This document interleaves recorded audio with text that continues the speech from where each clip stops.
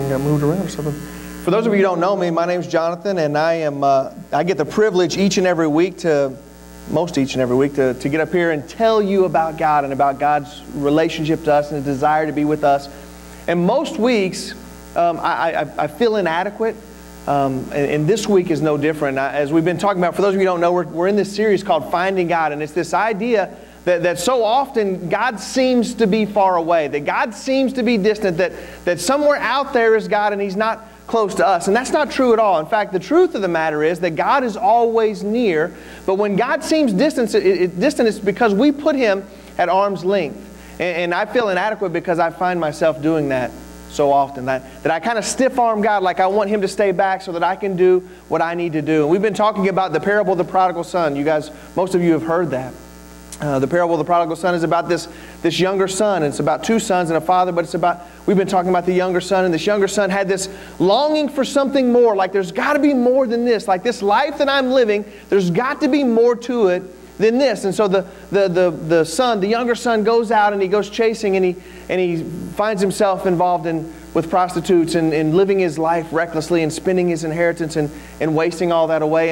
And I feel myself so often put God at arm's length like that. And so as I come into this today, I kind of feel like that I'm almost not even the right person to be talking about this, but the younger son put God at arm's length. He wanted to go his own way, and what he realized is that when he lived his life this way, that he found himself in the pigsty, and he found himself longing to eat what the pigs ate. And this is a parable. This is a pretend story that Jesus told that kind of highlighted what life is like when we have these longings. And last week we talked about not only this longing, but his regret when he found himself with the pigs, and he realized that what he had done and the consequences of what he had done led him to this place where he regretted the decisions that he had made.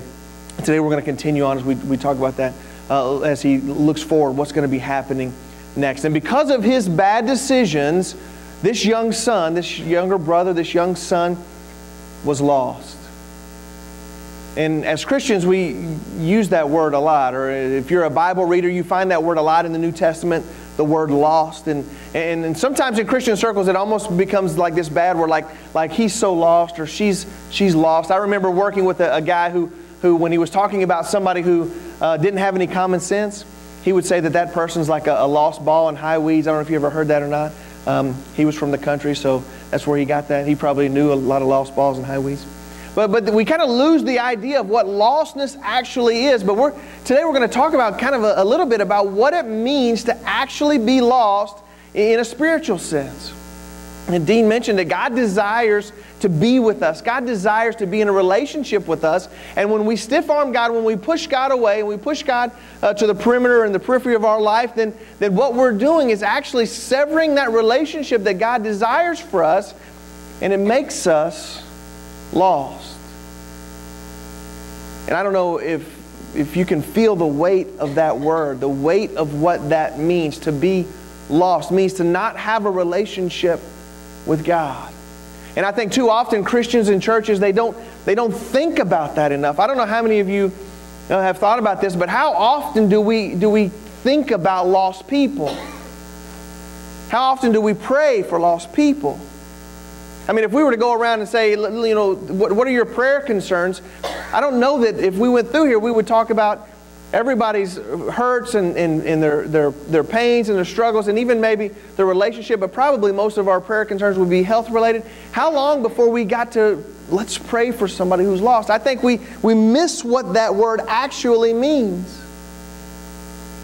An eternal separation from that individual and God ultimately is what it means to be lost. Yesterday I was listening to a sermon as I was mowing the yard, and the guy was talking about a church in their town had their AC units stolen. And on their church sign they said, to whoever stole our AC units, keep them, you're going to need them where you're going.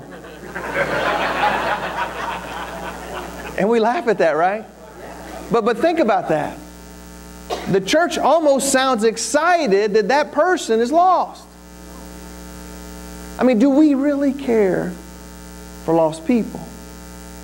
Well, as the younger son realizes his situation and he regrets what happened, he'd squandered all of his inheritance chasing this reckless lifestyle and living his life, and now he was without anything. And I always wonder, it's a made-up story, so I'm just speculating, but I always wonder, what is he thinking as he begins to think about what's going to happen next? And what actually happened was he got to the point in the story where he recognized his conditions, he came to his senses, and he decided, I want to go home. I want to go home. Have you ever been homesick?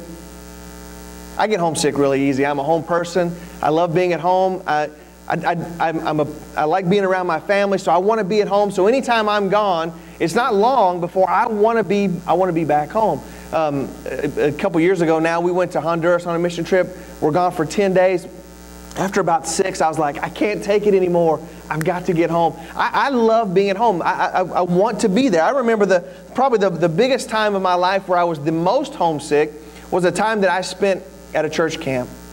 And I remember going to this camp, and I can't remember where it was. In fact, I asked my mom, and she couldn't remember either. And so, because we've lived in lots of different places, I have a hard time remembering, where did I experience these things. And so I was at this church camp, and it was a good time. They had, the zip line, and they had, things to play and games and all this stuff. They had a Jeep ride. It was all a good time. But at night, when it was quiet and I was, in bed trying to go to sleep, all I could think about was, I want to be home.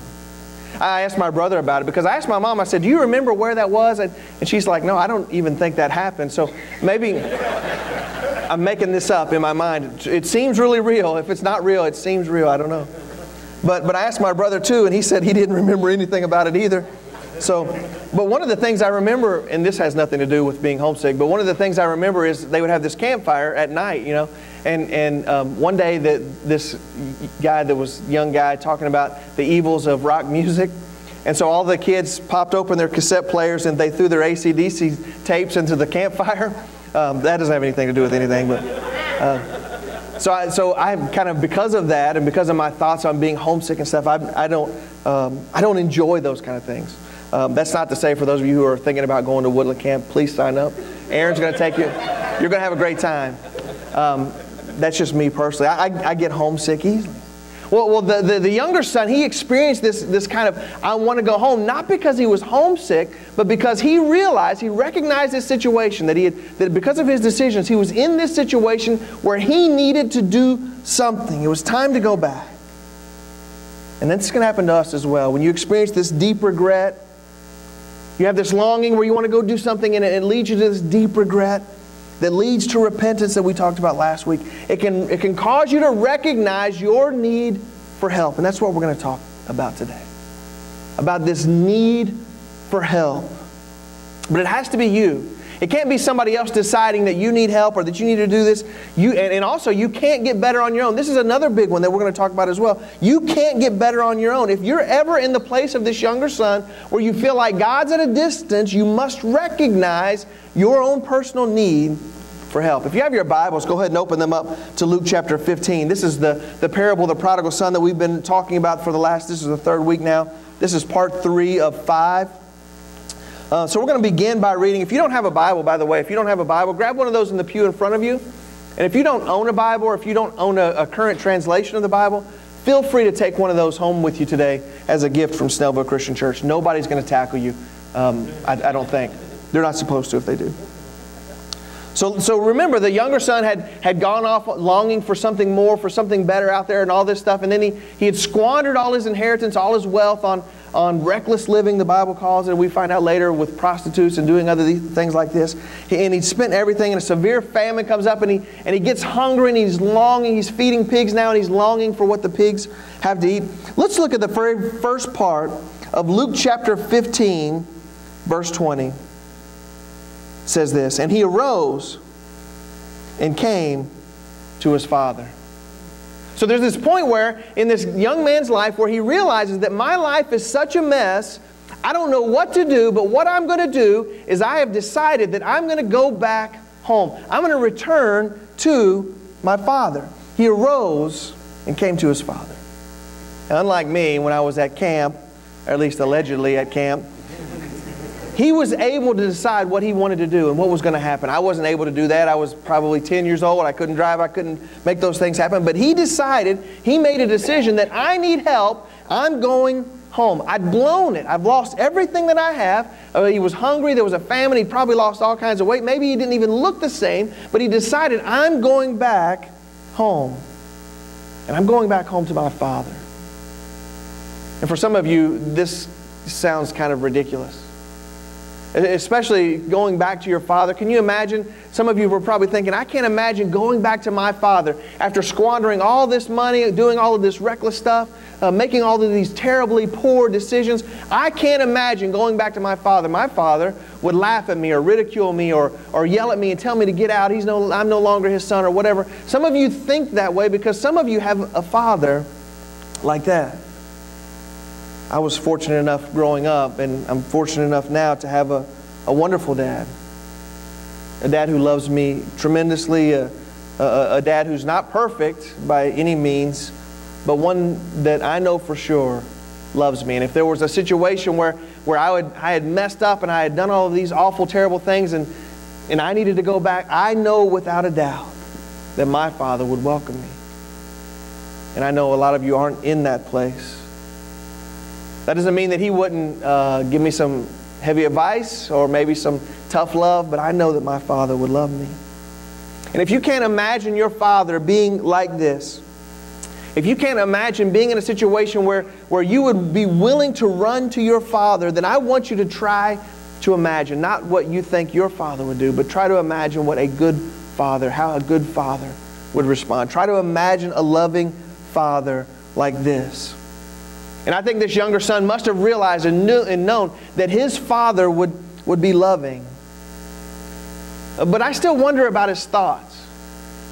As he decides to make this journey back home, and I don't know how long, again, this is a parable, it's a made-up story, but let's say he has a day's walk ahead of him, that he has all of this time to be thinking, what's going to happen when I get there? What's my father going to say? What's going to happen? And I think that probably in his mind, the best case scenario would be that maybe my father will hire me. At least I can work for the family. Yeah, I'm no longer part of the family probably, but at least my father cares enough about me that he's going to allow me to be one of his servants.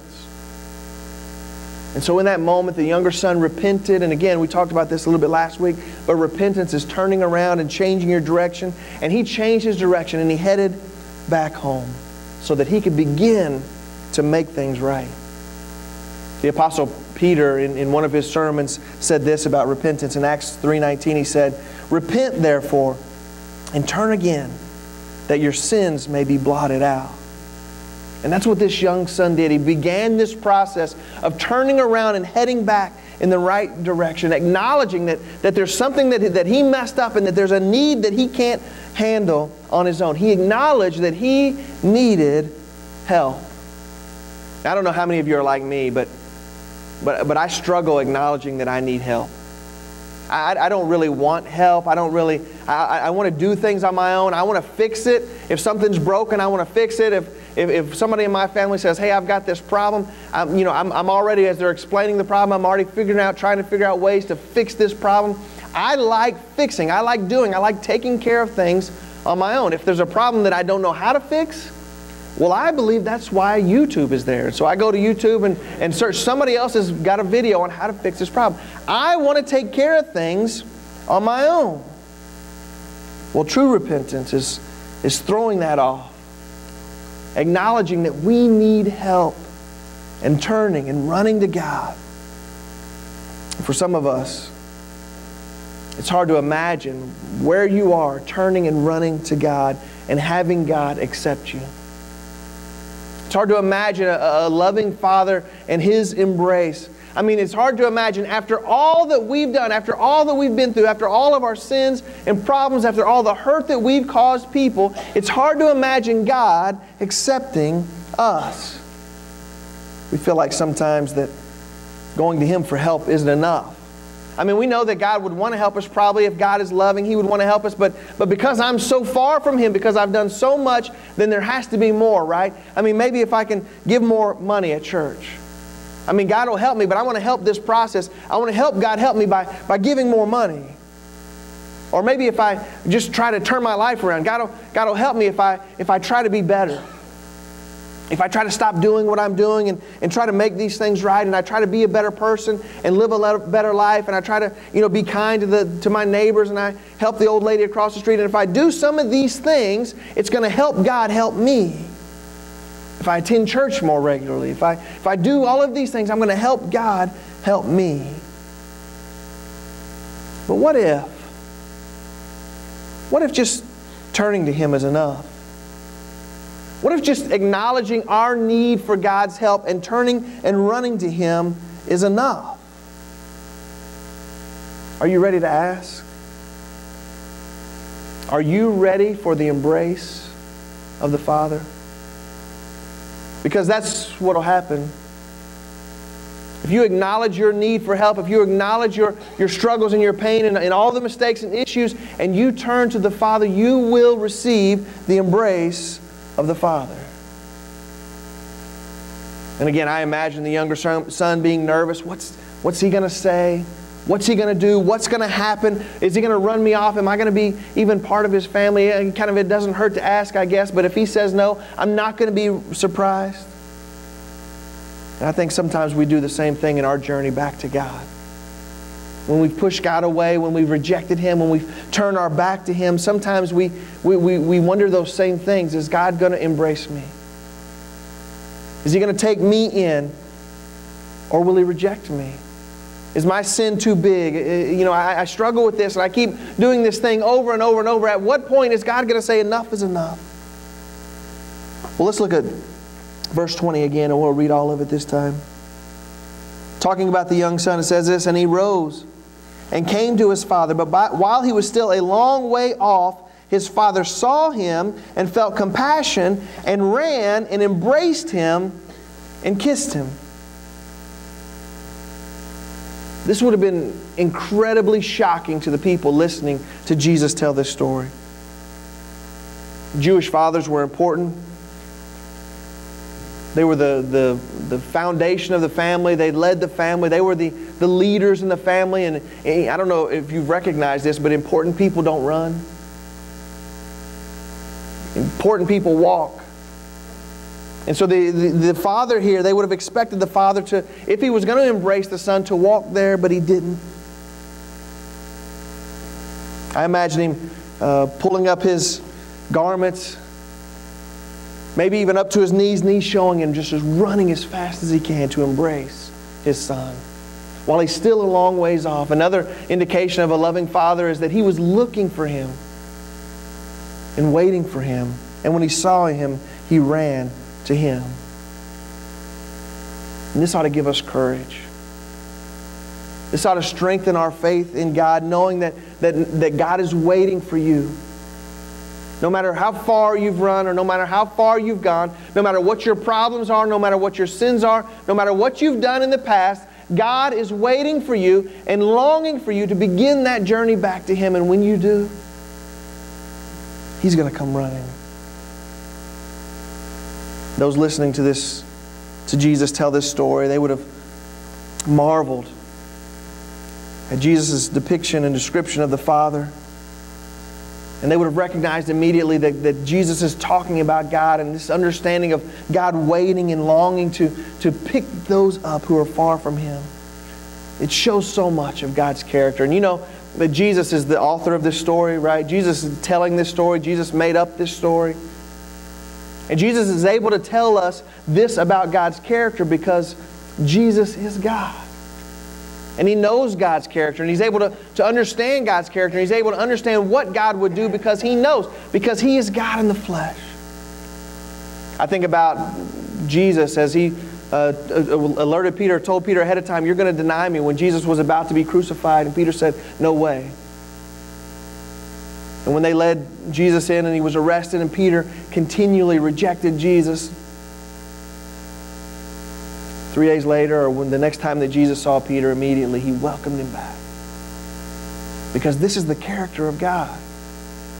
So no matter how far you are, no matter what you've done, no matter what you feel like doing, or what you feel like you have done, or if you feel like God's far from you because you've pushed Him away, God is waiting for you to come back.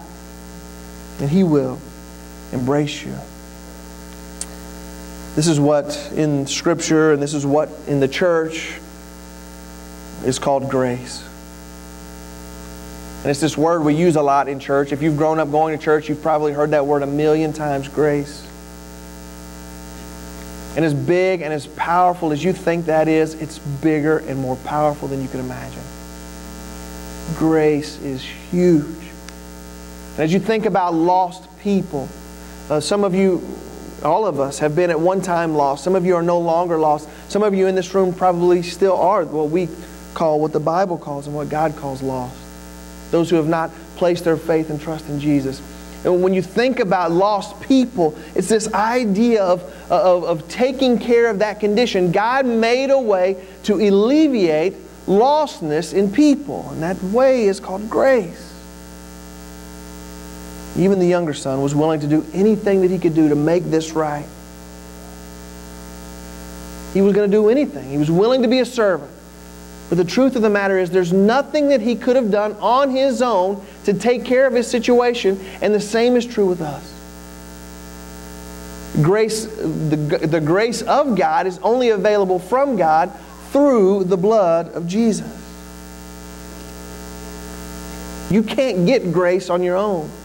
You can't take care of your lostness on your own. And the same is true for your family and your friends and your co-workers and your classmates and these people that you run into on a day in and day out basis who are lost. That's the beauty of grace. That there's no bar to jump over. There's no hill that we have to climb. And you get to the top of that hill and then, okay, God's going to accept you because you worked really hard. No, there's no hoops to jump through. God already established the way for us to receive grace, and it was through the death and resurrection of Jesus. If we place our faith in Him, praise God, we're able to receive grace. Grace isn't about you or who you are. Grace isn't about you or what you've done. Grace is all about God and who He is and what He's already done through Jesus. So what do you think about when you think about grace? For those of you who have been in church your entire lives, it's an easy thing to think about. You think about those catchy little things they taught you in Sunday school class. One of the things I remember, some of you probably heard this, grace stands for, oh shoot, I forgot. Shoot. Oh well, forget I said that. When I put this video together to put it on YouTube, I'm going to edit that part out. But what do you think about when you think about grace? I remember being taught about grace and what it is and all of these things, but what do you think about it? I mean, if you were honest and somebody asked you, what do you really think about grace? Would you say, I don't know, it's too lenient, right? A lot of people think that. I mean, how can God show grace to somebody who's a murderer, for example? Maybe grace is too lenient, or maybe you would say that there's no way. I mean, I've done so much and there's no way that God would show grace to me. Usually this idea of what do you think about grace is kind of falls into three groups, and here they are. Group number one is I don't believe it. I don't believe it. There's no way. I can understand it for some people, but I'm a big sinner and there's no way. Grace is too big and my sin is too big, my problem's too deep. I've hurt too many people. I mean, I've done some serious bad stuff. There's no way that grace can be what it is. I mean, if God's going to accept me and be loving and help me out, if I seek Him out, then I've got to do some stuff. I've got to be better, clean up my life, quit saying those things or doing those things, or then God can help me. And most people, or a lot of people, think like that. And usually people in this group, they'll compare their sin to the way they see others. And usually they'll compare the worst about themselves to what they see as the best in others. And so I'm this terrible sinner, and look, man, she is perfect. I mean, every post she puts on Facebook, she looks better and better each time. I mean, it's like, we compare ourselves to others and we say, no way, I'm too bad compared to everybody else. If the younger son had thought this way, I don't believe in grace, then he probably never would have began his journey home. And people in this group usually have sinned in such a way that it's really devastatingly hurt people. And it's usually the people that are closest to, people in their family, or their husband, or their wife, or whatever. And if you're in this group, If you're in this group and you struggle, you want to believe in grace and you kind of, you do believe it, but you kind of don't too. If you're in this group, then you may know in your mind that God loves you, but it's just too hard to accept. So that's group number one. I don't believe it. Group number two is I expect it. I expect it. And unfortunately, this group is where many of the Christians that I know fall into. God's going to forgive me. God will forgive me. I'm a pretty good person already, so I kind of deserve it, right?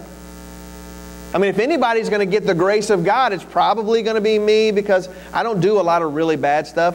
Sure I do. I'm not perfect. Nobody's perfect. But if anybody's going to get grace, it's going to be me. Well, as Jesus was telling this story, there were some people standing around who would have believed that way. In Luke chapter 15, verses 1 and 2, we read exactly who Jesus was talking to. It says, now the tax collectors and sinners were all drawing near to him. And they probably would have been in the first group, not believing this kind of grace. Verse 2. And the Pharisees and scribes grumbled, saying, this man receives sinners and eats with them. And so as Jesus was telling this parable about, and these three parables about being lost, the Pharisees were grumbling that God would not accept that. You got to get your life cleaned up first and these kind of things. The Pharisees definitely fell into this category of I expect to receive grace.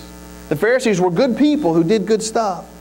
They weren't perfect, but they were pretty close to it. They were as close as you could get, and they knew it. If anybody was going to receive the grace of God, it was going to be Pharisees.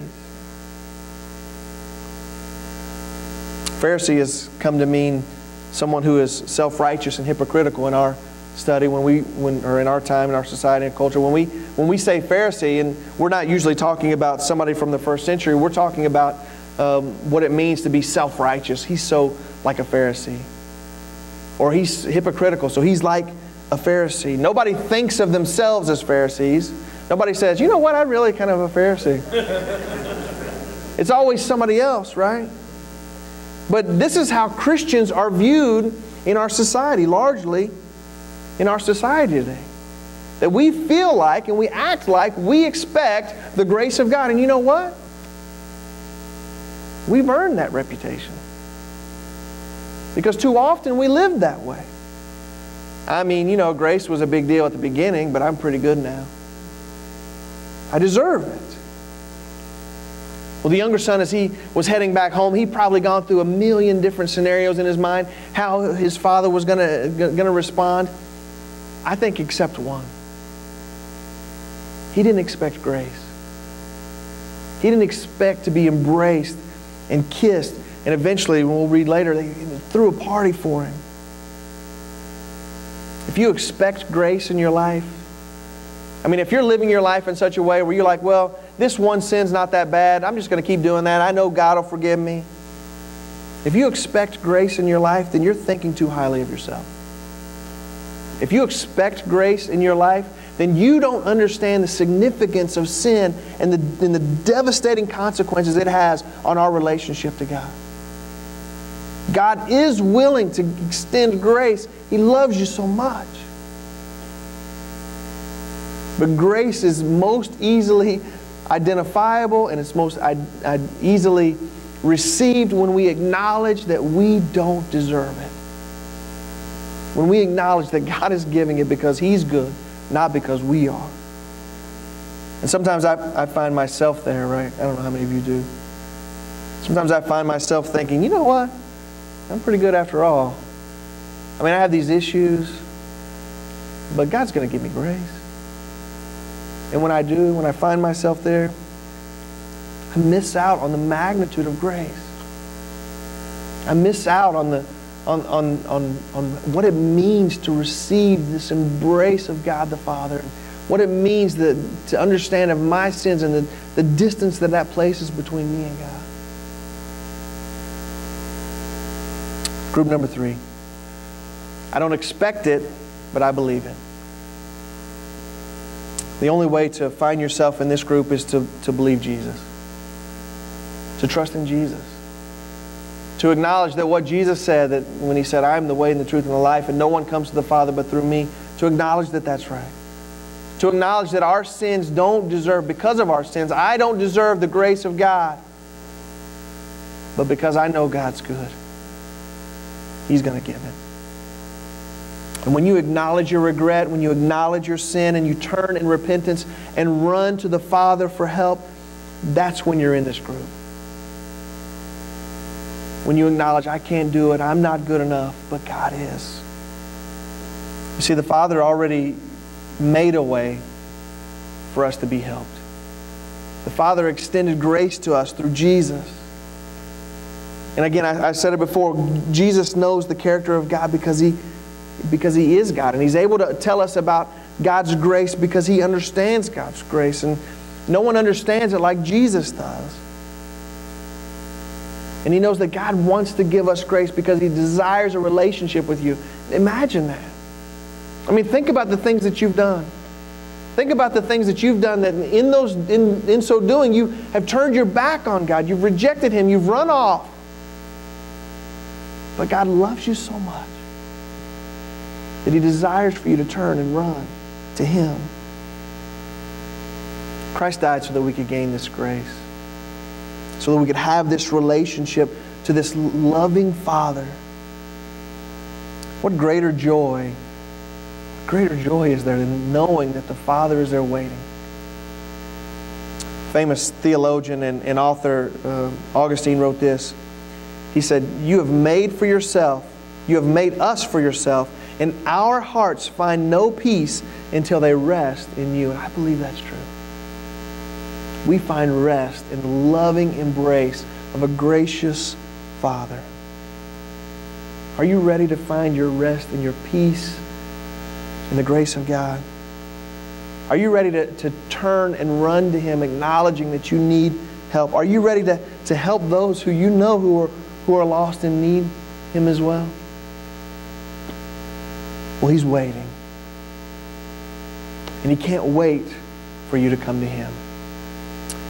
I'm going to say a prayer and we're going to sing a song. And during that time, we call it the invitation. It's an opportunity for you to think about what all of that means for you. And maybe some of you are in that condition that the Bible would call lost, where you don't have a relationship with God through Jesus. Then I would encourage you to seek me out, or maybe one of our leaders or your friend or whoever, and let them tell you about what that means to turn and follow Jesus, to run to God for grace. Maybe you're a Christian who's kind of in that category, that group where you say, you know, I've been expecting God's grace, and I wouldn't say it about myself, but I'm kind of a Pharisee. Then during this time you can think about that and pray to God for help with that. Most of all, I pray that you would acknowledge the wonderful gift of the grace of God through Jesus Christ. Let's pray. Father, I thank You so much for who You are and for Your loving kindness and Your goodness. Father, help us to remember this grace, which is the gospel, the good news, that we don't deserve it. None of us are good enough. We need help from You. And Father, in so acknowledging that, I pray that all of our thoughts and all of our day-to-day activities would not happen apart from a recognition that You are God and that You are holy, and that we ought to chase after You and tell our friends and our family and co-workers and classmates, whoever, that they need to know Your grace too. It's in Jesus' name I pray. Amen.